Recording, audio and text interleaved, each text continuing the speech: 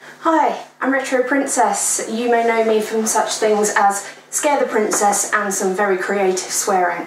I'm here today in my new editor's jacket. Definitely not my husband's funeral jacket.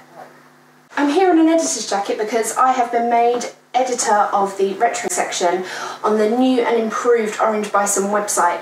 OrangeBison.com is dedicated to reviewing and supporting indie developers and small companies who want to publish games.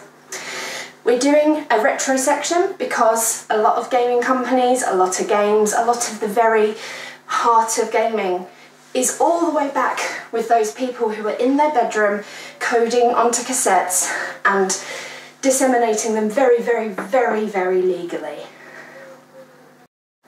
I need content creators for our retro gaming section. That will mean reviewers, people who can keep their finger on the pulse of any news, people who are happy to conduct interviews with collectors, developers, things like that. I will be looking for somebody who can produce at least one article a week, but you can produce more if you so wish. And I'm looking for someone who is a team player, willing to work remotely, good communication skills and a good level of English. If you are happy to have a go, if you want to talk more about it, if you want more information, send me a direct message, send me an email.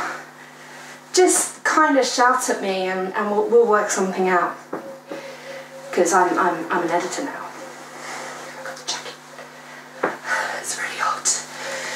I'm looking forward to hearing from you. Check out the website if you would like to know any more about Orange Bison and how they work, and can't wait to work with you.